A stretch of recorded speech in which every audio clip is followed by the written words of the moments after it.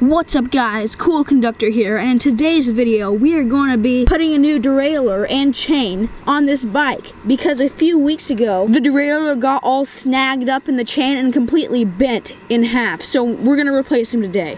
So let's get into it.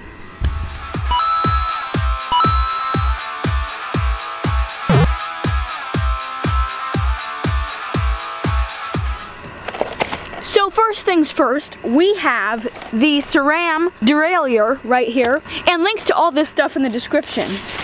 Next we have the chain, we'll open that in a bit, and then we have this little piece that goes on the derailleur to connect it to the frame. So now let's install it.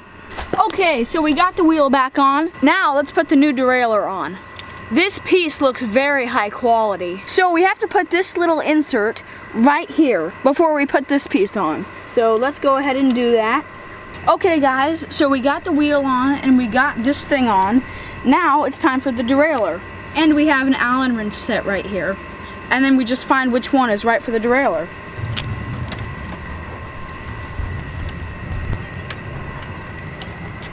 There we go guys, look at this.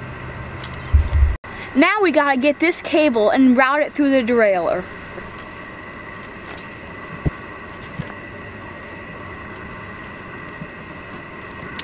What you always want to do is put your shifter all the way to the biggest number of gears.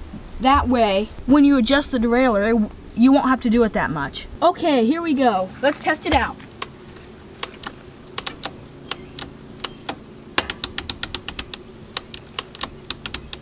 Okay, so that all seems to work pretty well.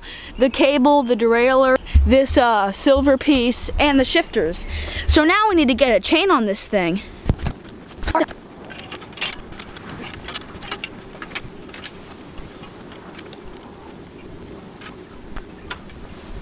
Okay guys, we got the chain fully on, as you can see right here. Next thing we gotta do, since this is a new derailleur, is adjust it.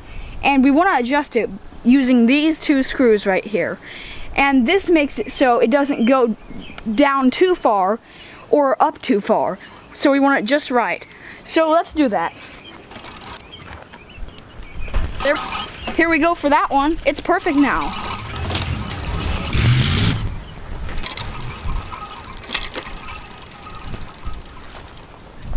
There we go, we're all adjusted. Now what we're gonna wanna do is take the Allen wrench and tighten up the cable some more. So there we go, we got new derailleur and chain and adjusted the brakes, I didn't film that, on my giant mountain bike with saddlebags attached that I installed in this video. So yeah, let's take it for a riding test now.